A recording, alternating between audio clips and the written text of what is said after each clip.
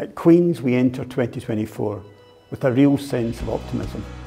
This is a great university with great people, both staff and students, who make a real difference to the lives of people across our society, not only in Northern Ireland but on a global scale. However, I'm very conscious of the many challenges that we face.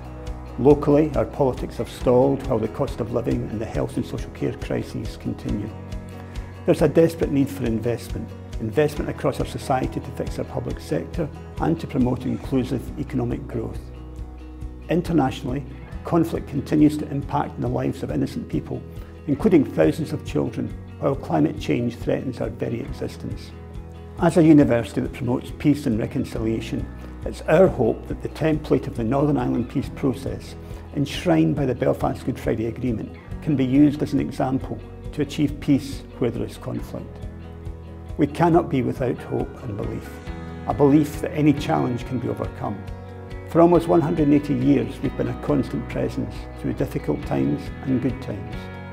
Queen's began life during a turbulent time in this island. Queen's was here as the Industrial Revolution took grip in the 19th century, the heart of Belfast's growth in the early 20th century, leading the world in shipbuilding and the manufacture of rope and linen. And as these once great industries faded, we sowed the seeds of the knowledge-based economy that now drives Northern Ireland forward. We provided a safe haven for our young people to meet and to socialise and to carry on their normal lives on our campus and in the Students' Union, all throughout the Troubles. We were the launching pad for many significant political careers, several of whom were involved in achieving the peace that was so elusive for so long. We've provided entrepreneurs, innovators in business and health, and a Nobel Literary winner in the arts. Our students, our staff and our alumni are remarkable people. Their ingenuity and their courage in pushing back boundaries, making the impossible possible, never ceases to amaze me.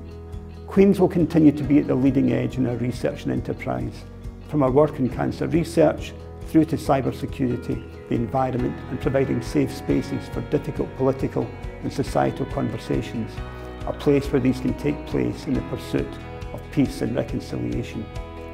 We need political will and financial commitment. We need politics that work and puts people first. We need to invest in our young people. For every £1 invested in Queen's, our economy benefits by £8 in return. But we need a higher education system that enriches our lives, our society and our world. Queen's will continue to make a positive difference, locally, nationally and internationally.